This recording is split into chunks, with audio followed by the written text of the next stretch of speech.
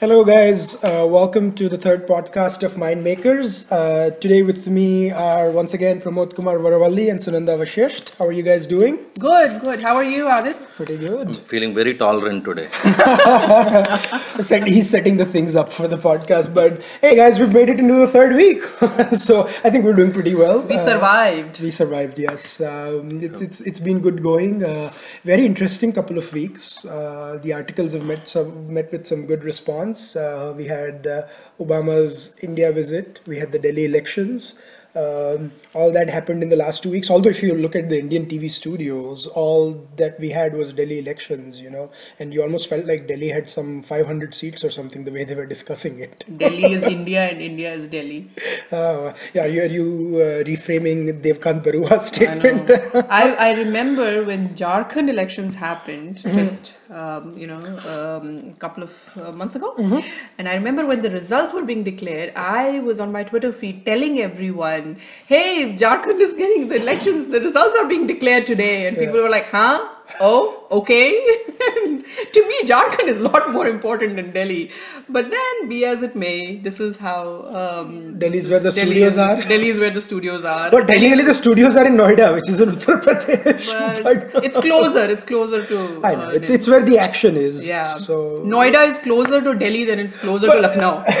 Yeah. But be that as it may, it's come up with interesting results. It's had a record high mandate, and 2 days, we are recording this on Sunday. In 2 days, we should have the results. So we have already made our, well, I should rephrase this. Adit Kapadia has already made his prediction on this thing. Well, it was a pre-poll. Yeah, it was the pre-poll based on the unscientific. Unscientific yes, but still, I mean, the post. I would at this point, I would really like our listeners to go to our first podcast and listen to what Adit's predictions were. Exactly, and how right or wrong they would. But again, I did say after the post poll, it's a lot closer. I mean, than what it looked like. The campaigns heated up. There were some issues, some good things being said, some bad things being said, some blunders being made. Ultimately, it became a personality clash. Yeah.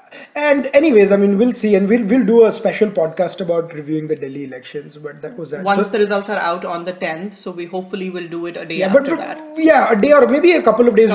You see, we just don't want to do a quick result on what happened, and because the story is not just amongst the seat. You have to see what's the vote share, and if there is any national picture which is to be extrapolated from the results or not. I agree. So it will take about a day or two after the results for us to do that podcast. So we'll see how it works out. But today's podcast, I mean, we're doing a couple of interesting topics. We saw President Obama talking about religious tolerance, and he mentioned India. So we thought it would be a good time to talk about that. And the second part of the podcast is also going to be about Bihar elections and how tolerant are we, or whether Bihar is going to have any elections or not. That's what I should rephrase anytime soon. And the current fiasco. So we have an interesting lineup for you. And part one, we'll start with the religious tolerance debate.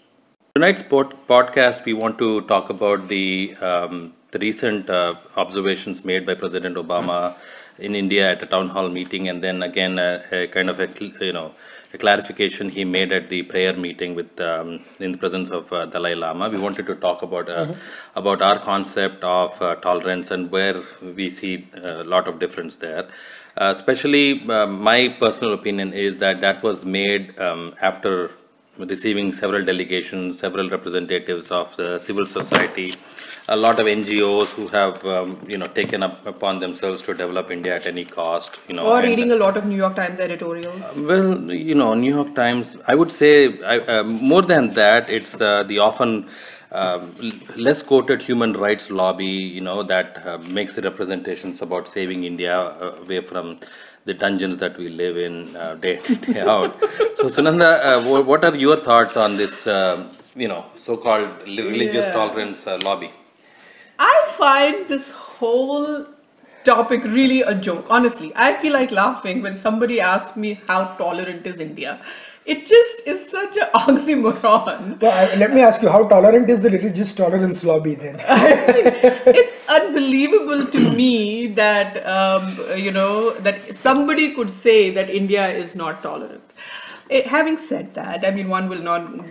Most of our listeners and everybody knows the past, and will probably not delve into it as much. But having said that, United States President does not say anything off the cuff. I do not believe it, and if he does, he shouldn't. So when he brought that remark in between, sitting in the presence of the Dalai Lama, it just sounded so ironic. I mean, the Dalai Lama not only has found refuge in India, he runs his government from India, has been doing it for more than 50 years. And this is the only country in the world that will give refuge to the Dalai Lama. And the only country in the world which fought against China, the country that the United States keeps talking about, and that was 50 years ago when we were just independent. Yes. Mind you, I would love to see President Obama's views about tolerance, religious tolerance of China. Or Saudi Arabia. I mean, right after he went. Yeah. I mean, I think he didn't just get it all right. He stood there in Shreveport Auditorium and gave Indians a lecture on how we should be tolerant and everything. And then he went right straight to Saudi Arabia. So you're suggesting that he's fearful of, making these comments about China? Is that what you're saying, Adit? Skeptical, fearful. I mean, there could be a lot of words used, but clearly he's not making. There is some part of him which is not. First part is China religiously intolerant or not? So he was fearless because of our lack of tolerance, or because of our tolerance? Because of our tolerance. So or you could also say that he was fearless because he probably assumed that India would take his comments with, would understand his comments, or so would that not means we are tolerant. Yeah, we are, absolutely. So okay. He actually proved his point.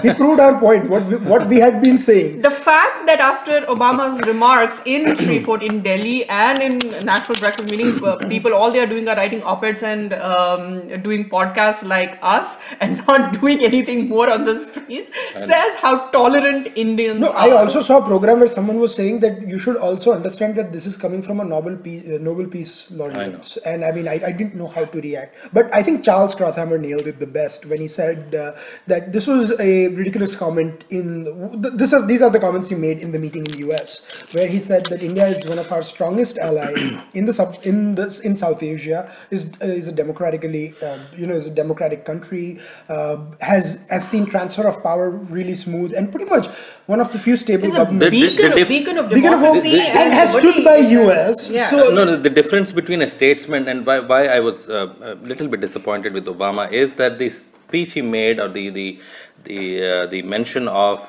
different religions having different sorts of bad past. He did mention Christian faith also. I think he's begun taken heat for that the past few days. Because people are saying that crusades happened 600 years ago. Exactly, the same speech, at least in part, he could have replicated back in India, because I don't know if Indian Christians know that not just the Spanish Inquisition, but the Portuguese Inquisition in India was also equally brutal. Brutal, exactly. Yeah. And I mean, let's not, he was saying that, he was talking about Christian extremism or something, but Islamic extremism is also a reality in this day and age. In Saudi Arabia, you're having, and Saudi Arabia is not I'm not comparing Saudi Arabia with ISIS, but Saudi Arabia is not a tolerant society. No, but Saudi Arabia is no different from ISIS at all. What is the difference between Saudi Arabia and ISIS? ISIS follows Sharia and Saudi Arabia follows Sharia. ISIS beheads people. Saudi Arabia beheads people. ISIS has no tolerance for any other. Saudi Arabia sentences and then beheads. Okay, ISIS doesn't sentence. Okay, please, you should. And I don't think a lot of world leaders go to. By the way, ISIS has oil and Saudi has oil. Maybe not the same thing. There is really no difference. There is really there are differences. I mean, for the ruler of ISIS will not get the same orbits as the king of Saudi Arabia got. But that's just said in a lighter vein. And obviously, we are not comparing Saudi Arabia to ISIS. There are some some parts of Saudi Arabia which are not similar to ISIS. But my point is, why not address this issue? No, I mean, many times. I've been here in this country for 15 years. Many times, you'd hear a familiar knock on the door, you go to see if it's a male or a FedEx guy. You see really well groomed young guy with a Bible in his hand. Sometimes a girl, but very many times a guy, talking about their Mormon faith or their own faith. And I would explain to them also that we come from a different civilization, try to talk about similarities and give them a cup of coffee and leave. I've had many such experiences, but have I ever commented whether, the same person shows up 10 times, who wouldn't take no for an answer, he probably will say the tea is really nice, even though I really make horrible tea. Yeah. So such nice people, you should commend them for their effort to win my soul. But I wear two souls. I can't be one like that. The US needs to know that the game has changed. This is not a naive, lungi wearing Indian, dhoti wearing guy anymore. It's also, I think Obama's greatest problem is that he will justify extremism and go to any extent to justify it in order to say that Islamic fundamentalism is nothing big. All religions have seen it. First of all religions haven't seen it. Religions that originated in India haven't seen inquisitions and crusades. Be as that may be, but in any case, you cannot justify saying that all religions have done this. We have to face the problem as leader of the free world.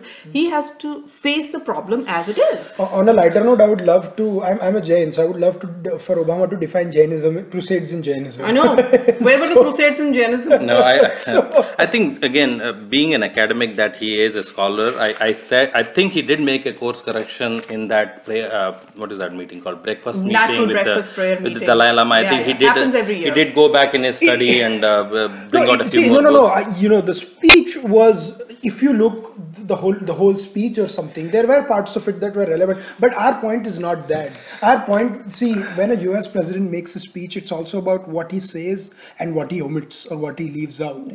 The fact that he had to bring this up right now, and the fact that he got flack from people on his own country. I mentioned Charles Krauthammer. A lot of my American friends, they're telling that this is he did not have to bring India in this discussion. There was no need to. But we should go a little further than that. There is this whole effort of painting India as an intolerant society. We may laugh it off. I mean, as Indians, we just go back to India all the time, and it just seems a joke to us. But the fact is that to the outside world, India is being painted as an intolerant society where minorities are persecuted. I mean, considering where Pakistan on one side and Bangladesh on one side, we are being told that minorities are being persecuted is a joke. But the fact is that narrative is being sold somewhere. There is a market for this narrative. And there is no way you can go away from that narrative, because on one side, you will have great achievers like Abdul Kalam, who, in my opinion, has been one of the best presidents ever in the history of India's democracy. At the same time, you still have elements. I have a slight quibble with you on that. I still rate Rajendra Prasad as the best. I would say I would say because of the technical accomplishments. But APJ Abdul Kalam obviously was my best growing up. I mean, I have lived through him and Pratibha Patil and Shankar Dayal Sharma and all that. But I think part 2 of this, we should discuss also what Suninda wrote about the religious conversion, religious tolerance in India, and how it's being taken forward. I don't mind people getting converted. As long as they convert back. So let's take this up in part 2. Okay. And see about. So the religious conversions debate, which you had written very nicely in our article, that there's no level playing field.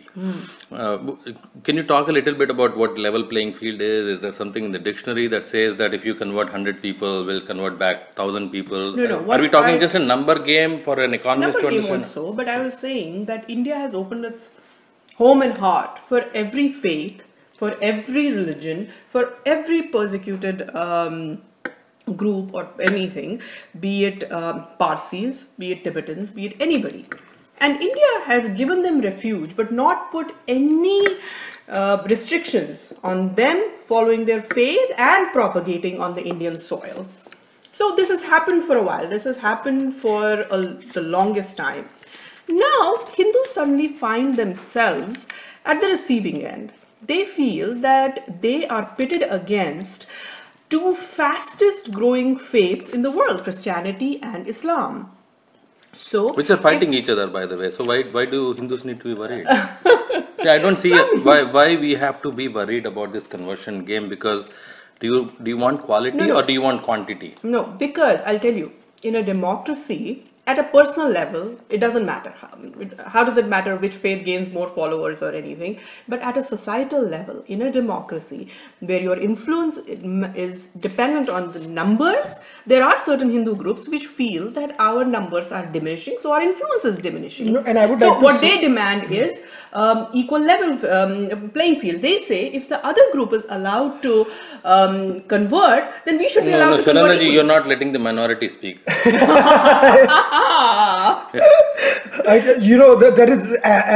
This is one thing which I protested against, like anything, granting Jains the minority status. I mean, I don't even know what were people from my community thinking and what the hell was Congress thinking. On this podcast, at least there is level playing field. You have to fight your way in.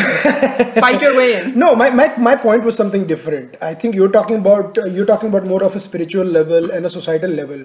There is another point also which is being made by a lot of people. That is the conversion things. Are they going a pawn in a larger political battle? Are you creating clusters of a particular religion, B particular religion to have spheres of political influence? There is disproportionate amount of resources that are getting pumped into India via NGOs, whether they are siding with the tribals or siding like for example the Kudakulam nuclear power plant, where the then UPA government actually said openly that some agencies in the United States were really unhappy because the Indians were giving all these contracts to the Russians and the French, and the US was not getting into that economic game. Hence they used the local population, which had probably converted 30, 40, 50 years ago during the Britishers' time. To say that there is no politics behind convergence is being very naive. There is something. There is something. I think it's societal. I mean, there could be some societal and social impacts as well. See, the conversion game is different in different cities. In Mumbai, Ahmedabad, Delhi, it might not be the same way as it is in Kanyakumari, Malappuram, Assam, or tribal areas, or West Bengal. So we have to understand that the religious conversion game, you can't just have like one blanket conclusion on it. And there are two ways you can handle this. A, stop all conversions. Say we're not going to allow any conversions, either into Hinduism, but I don't understand. No, I don't understand. First, let me just finish this quick point. So if you are going to stop that, then at the same time you're going to say that, in a liberal democracy, you cannot say that. You cannot stop conversions. You have to do this. Then make it a level playing field. Then let define that. Define that, Sunandaji. I mean, what is do you want more resources? Let's say, for example, as I had said in my this thing, Hinduism is a non-proselytizing religion. Most people who feel discomforted by Hindus proselytizing is Hindus themselves. So to think that they have neither resources to match up with either church it's or like Islamic technology. I don't buy this argument, because it's like technology. It's somebody has beaten you at the game. They are better at it. They have more resources because they have various different advantages. They have early movers advantage. They have moved in early, and my question is different. Is this a game? It is. It's a game, but there is no end to it. That's what I'm coming to. You can't there is no winning or losing, but there is a game. You can legislate at the state level. You can even look at the national level, like the Israelis have done. Israelis actually ban Christian missionaries to even probably have the same kind of advantage they probably have in Syria. Yeah. A lot of these Christian missionaries are now brutally getting killed. Syria had allowed them to come in, not Israel. But the US does not talk about that. That's my larger point is, if you can't beat them at the game, why don't you join them? There is many Hindu organizations, there are many Buddhist organizations that are also now in that mode, where I have seen numbers come in. Many people who converted to Christian faith in India are coming back to Hinduism in droves because they have been denied the reservation benefits. Yeah. No, let me finish that, Adit, a minute. Because this is an important point, that the Constitution of India, and this is why I love Ambedkar so much. I am an upper caste guy who has adored Ambedkar all of his life, because he knew that you cannot play this game. India had never played that game before. It's a new world. We lost out after several hundreds of years, and Ambedkar came in and said, well, let's all accept. And Hinduism raised its hand and said, yes, there was discrimination. What can we do about it? And then proportionally in a democracy, 25% of the net resources should go to the people who are feeling disenfranchised and who are feeling discriminated, which is where I say that the reservation policy, as long as there is Supreme Court of India, no matter how many, I've seen Christian missionaries, a friend of mine, good friend of mine, he laughed at me one day and said that, look, they say that they belong to lower caste, but they actually worship Jesus. I said, good. They come to the temple on Sunday. I mean, Christian missionaries also so naive. I feel sorry for them. They sit at their home, raise millions of dollars. You know what the British government did? There was a huge debate when this Chandrayaan mission was going on. And some English newspaper said that, we are pumping so many millions of pounds into India, our aid is so much, and look what they're spending towards. They're sending a rocket to the moon, and they're, how can beggars send rockets to the moon? That was the whole uproar. And who put a reply back? It was Pranab Mukherjee, the present president of India, who was then the finance minister. He said, well, if that is the case, then all of these NGOs who are Britain-based are now in blacklist. He put them, and he coyly went away. And later, the uproar was so huge that they cut the British aid to India by half. I remember that. Yes. So I know. British and Americans are so nice, good people, very good people, good in science and technology, which is why I've admired them for. But Winston Churchill, when the guy was a bloated, I don't know what he was. I know. You might disappoint a lot of Anglophiles when you say that. But I like George Bernard Shaw. That's not the point. The point is this was on a lighter note. But no, coming back to the conversion debate, what you were saying, that the game is completely different. The question still is that how do we make it a level playing field so that Hindus don't feel left out in this game? Don't think of it as a field. Think of it as a spear. You're looking at an angle. It goes around. What goes around comes around. You see your people here in the United States who are looking up to yoga, who are now looking at karma, who are looking at the concepts that Eastern civilizations have taught. 70% of Europe has turned atheist.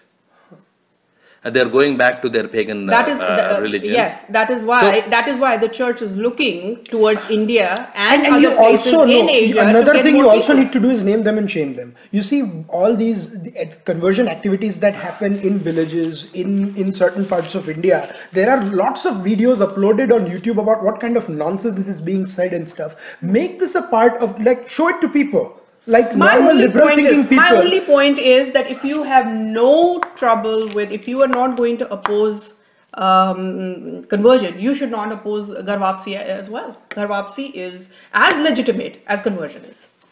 Garvapsi itself is conversion. Reconversion in a sense. No, it's conversion. Yeah. In a 70 or 75 years lifespan, you start out by having very few religious connotations into your life. I'm not talking about the Owaisi term, that you are all born Muslim. No, you're all born with certain values imbibed by your parents. Then you take on religion. Then at some point, some bad thing happens. You turn into an atheist for whatever reason, and then they start seeing that good and bad exist. I would say Hindus who are feeling threatened should basically start their own small temple where you can clearly, I can develop a website for them. I can tell them how many people come to their site. Have a puja paddhati. Get that person and convert. Yeah. What's so big deal about it? I think they should just learn. Much ado about nothing. It's not. I think they should just learn from the leaders of the game. They should just learn from the church and just convert. If you have learned about modern science and technology, and you started somewhere, why can't you learn about modern missionary tactics? Yeah, I guess that's an interesting note to end on. We are agreeing yet not agreeing with each other. So with that, we move on to part 3, but a fascinating debate on religious tolerance and conversion. So part 3 will be about Bihar elections, or whether there will be elections in Bihar. Hey guys, so we had a heated discussion on religious tolerance and religious conversions and things. So we chose a different topic for part 3, and it was more to do with the domestic politics that's happening in India. We saw interesting scenes in Bihar right now, where the JDU MLAs, or at least some of the MLAs, have elected Nitish Kumar as the leader, and the Bihar chief minister is in Delhi, and he's saying that he still has the numbers to basically say that Nitish Kumar cannot be the chief minister. And what really happened? Wasn't Manji Nitish Kumar's protege? I mean, Manji really doesn't have a huge, political presence. He lost the elections in May 2014. But then again, most of JDU lost. So. I know. So Manji turned into a manja. I know. The kind of thing you use for but on a lighter note, but when he was this thing, I never ever thought that this is a guy who will have the guts to stand up to Nitish. Well, on a lighter note, in the studios, in Indian media studios in 2009 or 10, Nitish Kumar was touted as the man who could be the next Prime Minister of India. Right now, he can't even be the Chief Minister of Bihar. Now he's trying to be the leader of his own party. Leader of his own party. So I don't know क्या हुआ वो तिलक टोपी का फंडा क्या गया कहाँ गया क्या हुआ I know. Well, they're part of all. He's part of the Janata Parivar also, right? Yeah, was one of the original. He's in Janata Dal United, and he's also a founding member of the new Janata Disunited Parivar. Yeah, so Janata Parivar also. Samajwadi Janata Party was the name. By the way, you haven't heard of that. We haven't heard of the party at all. They were supposed to do a big rally and stuff like that. They stopped after the wedding in the family, after Lalu's. So I think the bride and bridegroom must be fighting or something. Because that's why they're not together. But what about the stalwarts? They had H.D. Devegowda and Om Prakash Chautala and all these people. No, I mean the biggest news that has come out of the Parivar was the wedding news. After the wedding, I haven't heard anything. Yeah, that was the biggest news. H.D. Devegowda has applied for leave. From that United Parivar. At this point, he's on PTO. Who knows? Kumaraswamy might split the JDS also and take 2 MPs out of the 3 they have. Or I don't know. Do they have 2 MPs or 3? I don't know. They have 2 MPs. 2 MPs. So he'll take 1 out of the 2. Basically himself. But he forgets counting himself sometimes. The biggest this thing was about when we went through this whole VP Singh and all Janata Dal this thing. They used to say, because there used to be so many splits at that time. So they used to say the joke was Janata Dal grows as it splits and splits as it grows. So amoeba. No, we used to call it Janta Dal. Janta Dal. So but anyway, how did Manji get to the point that he had to revolt to? I think the news coming in. He feels slighted, or what happened to him? Probably. I mean, he enjoys being the Chief Minister of Bihar. I think that's the only conclusion I can think of. The whole thing about this is that Nitish comes across so petty. And for a man who many people who I have a lot of regard for, even before Narendra Modi's candidature. About the people, or are you talking about Nitish you have a great regard for? No. I'm talking about the commentators who I have great regard as. Dear Lord. Used to think that, he is a prime ministerial candidate. But that tells you so much more about the commentators than that tells you about the. But from there to the point, he's come across so petty that he would resign after this thing, which was just a sham after the elections, and then put this puppet in his place. And now, he wanted to do Sonia Gandhi, Manmohan Singh. Unfortunately, there are not many Manmohan Singhs. Manmohan Singh is just one. I think my indications, what I'd looked at is now in 6 months, JDU, Congress, and Lalu have to go into an alliance. But they're already in an alliance for the bypolls. But then, who is going to be the chief minister candidate? If it is Rahul Nitish Gandhi. Kumar, I know.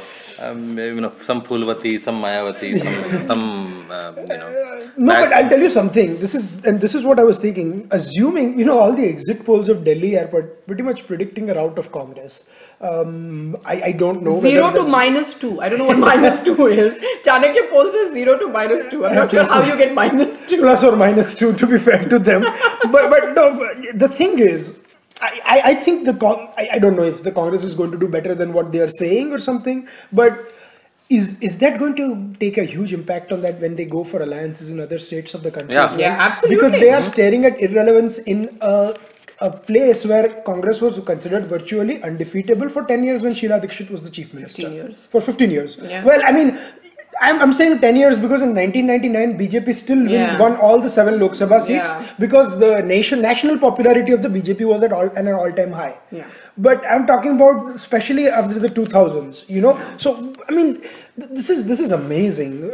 We thought they couldn't sink lower than 44 seats. But the route of Congress has been amazing. I mean, for that they are responsible themselves. I mean, they have to look inward and they have to understand that Rahul Gandhi is not someone who will bring them out of this crisis. They have to find new leaders. They have to find, I think they have to get rid of the dynasty. But the emergence or re-emergence of Aam Aadmi Party, even if they in the next 2 days don't win the elections, as the fulcrum for all of these discarded socialists, leftists, and people who have high moral values, as they call themselves, they are going to be, I would say, coming around with into an alliance with Aam Aadmi Party. You know, I would rather want to see Aam Aadmi Party form the government and fail rather than constantly be but here is where I disagree with you slightly. I mean, sure, the form the government and fail is one of the things. I mean, you know, the governance is not their strongest point, and whatever the result may be, I don't think Aam Aadmi Party, the influence that it had in Delhi and to some extent in Punjab in the Lok Sabha, I don't see it having in other parts of India. Probably some pockets of urban India or something, because I think the million-dollar question right now in Indian political scene is that how will Aam Aadmi Party react now after it gets into the saying that they win the elections and they get into the governance seat and the pilot seat, how they will turn out. No one knows. Are they going to get into that dharna mode? I sort of know what their economics is going to be. I sort of know where they are tilting towards. But how is their day-to-day governance going to be? That is a big million-dollar question. What if they don't form the government and Kejriwal is still the leader of opposition? Do you think he'll continue with his dharnas? He is not. He is the guy who's not going anywhere. That much is sure. He is around there. There was no. I didn't ask you that. I'm sure he's there to stay. I am asking if he's going to if he's going to take a break from all this, or if he's just going to go to another state and do the same things what he did in Delhi. No, that is why I wanted him in power. You know, if he stays in Delhi, if he sticks to his seat, and he has to show this time. I know that I'm sure they're smart enough not to do the same mistake of doing dharnas and resigning. They will stay and they will completely follow the West Bengal model. They will have a lot of businessmen support them on the sly, talk about all of these good left liberal sort of policies.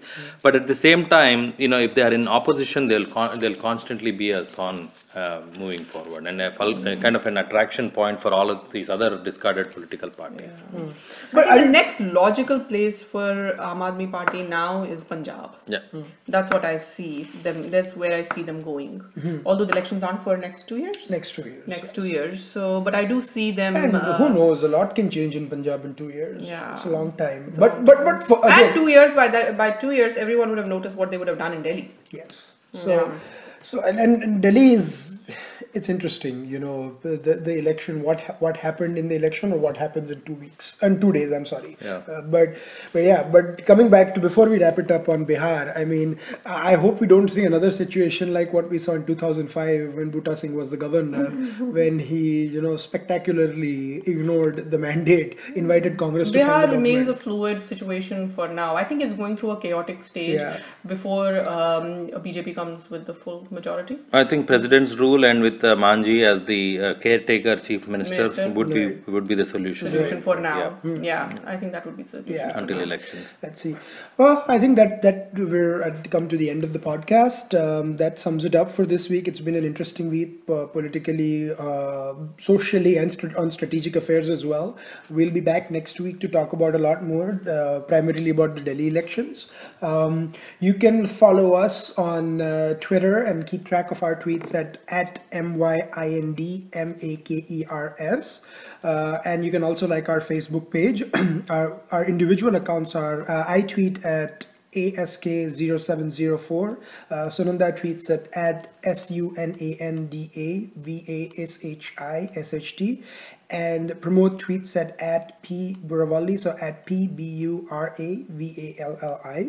We look forward to being in touch with you, getting your feedback, and addressing any questions that you guys have on this. So keep tuning in, keep logging into Mind Makers, and if you would like to contribute for us, we would love to have you on board as a writer or as on the podcast as well. Thank you and have a great day.